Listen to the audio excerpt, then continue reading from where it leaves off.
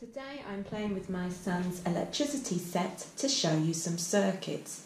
First of all, I'll show you the pieces. So today we want to light up this bulb. We're going to get the electricity to go in through here, around the filament and then out. I'm going to put it into this piece. If I show you on the other side, you can see that the electricity travels through these strips of steel. So I'm putting it in now.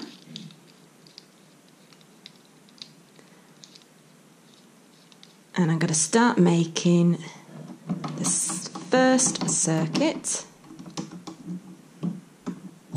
If I show you these parts that we have instead of wires, again on the other side you can see there's steel that the electricity travels through. Most metals conduct electricity very well. There's one. Next bit. Oh, too long.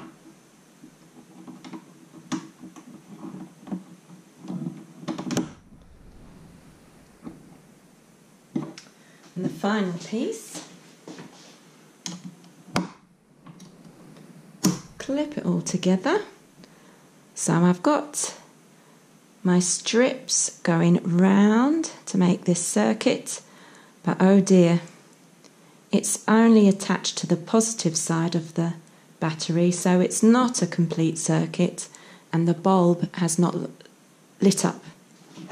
Right, so straight on to number 2.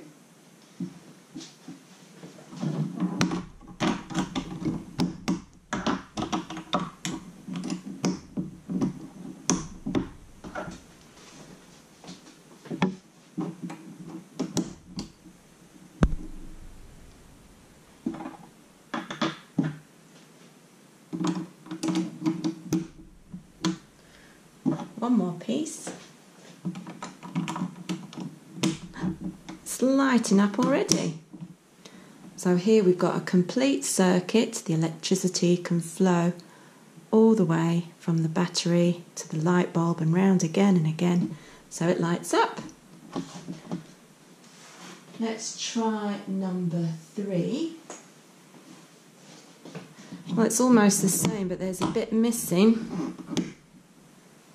Number 3, straight away you can see it's not a complete circuit.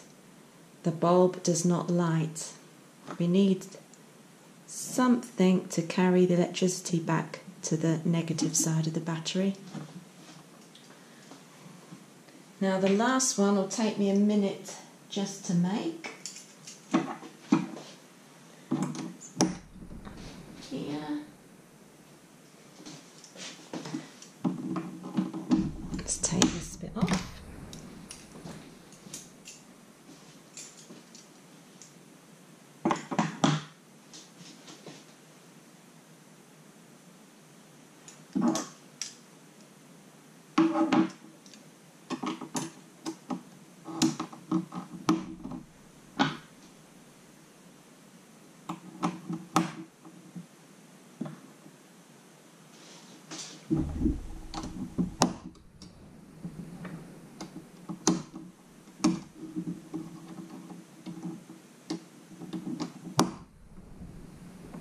Well, we've made a complete rectangle here. Time to connect it to the battery.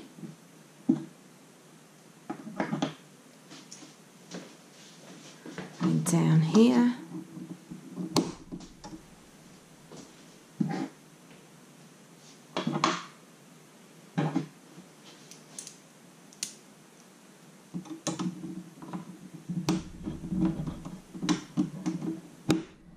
Is it going to light?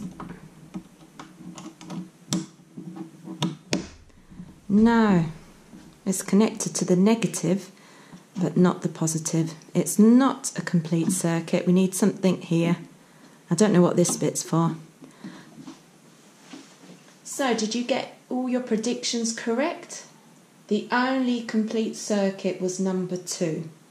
Next week I'm going to make a circuit just like number 2, and I'm going to find out what other things we could use to conduct electricity. We already know that steel conducts electricity and so does copper, but plastic doesn't. What else doesn't?